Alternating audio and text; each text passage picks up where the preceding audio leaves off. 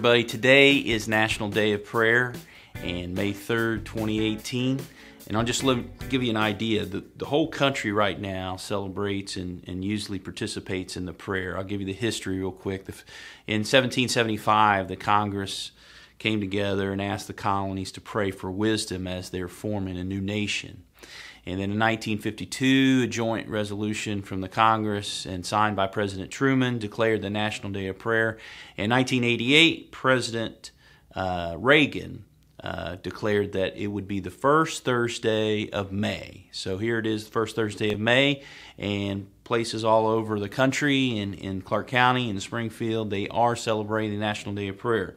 I want to talk to you a few things real quick, and then we're going to pray for a couple of things.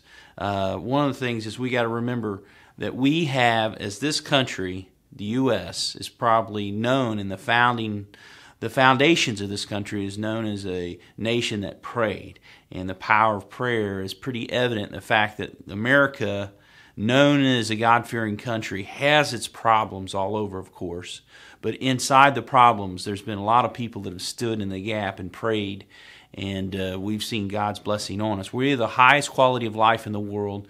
You know, food, water. There's many people that dig wells. I've got friends that go over in different areas of the world and help dig wells when people would walk for 6 hours to go find a bucket of water to bring back to their village. They spent their entire day going to get water and coming back and do it over again every day. We have the luxury of water everywhere. We have food everywhere. We have electricity and all kinds of means.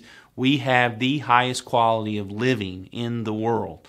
More people want to come to America than any other country.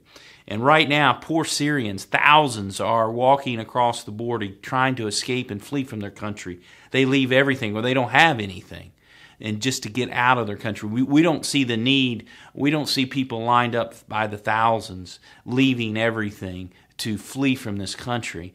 But people are just dying to get in here all the time. In Syria, too, as well, can you imagine our own country gassing our own people, adult men, women, and children being gassed, poisoned by our own government? These are some of the things people are facing in other nations. There's 1.4 billion citizens in China who will now be monitored by their own government. A Chinese citizen said, "My life is very inconvenient," he told Newsweek. "I'm also not allowed to purchase property. I can't send my daughter to a good school or travel on high-speed trains." See, again, we have luxury of freedom like you wouldn't believe compared to what other countries are like. In England, a family wanted to flee to the U.S. for life-saving medical treatment, but the government in the U.K. denied them to travel to America, and their 11th-month-old he was going to die, and it was possible that the treatment in the U.S. may save his life, not guaranteed, but the government denied even a chance to go to find out if they could save his life. In America, we can travel outside this country to seek for medical help or stay inside this. So there's a lot of things going on in this world today that's amazingly unfair, unjust. And America has injustice. America has problems. But our problems are not comparable to most countries out there. So we need to be very thankful. So first thing we're going to do is pray over the blessings of the United States, our country, and then we're going to pray for unity. We're going to pray for the leaders over our country. And I'm just going to open my eyes because I got to read what I got to read here to pray. So then we're going to pray for you and your family. So, dear Lord, I just pray right now to have your hand on the United States. We ask for your blessing. We know we need to have it. We need your help. Our country has got rough patches going on right now, so help us, Lord. One of the things, Lord, obviously, is we're divided.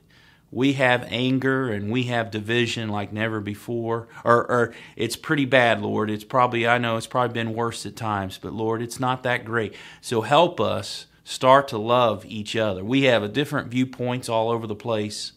We are calling each other names and pointing at each other all the time. And I just pray, Lord, help us to become a family, to come together, Lord. Soften our hearts for each other and, be nice and gentle to each other, Lord. We pray, Lord, for the leaders that are influencing our country, the leaders in the government, the leaders in law enforcement, in the prisons and the jails, the leaders in the education. We pray, Lord, that they will do things with truth and honor and justice, what's right for the people. And Lord, if they refuse to do that, and if they are doing their things for their own deals and doing their own little misguided ways and stuff to hurt people, I pray they're taken out.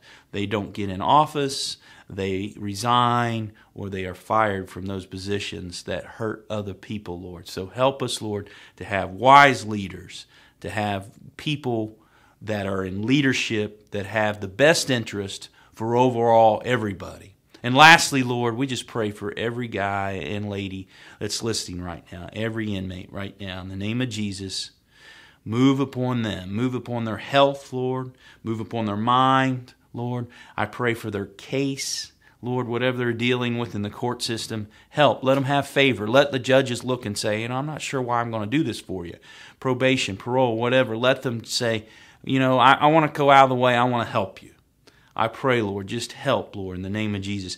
Healing and some brokenness, Lord. I'm sure, Lord, there may be some divide between them and loved ones. And I pray, Lord, that divide to be healed. Make a miracle happen, Lord, where there may not feel like that they've had a good relationship. Heal relationships in their family. Take care of so many kids that have their mom, their dad in our county jail.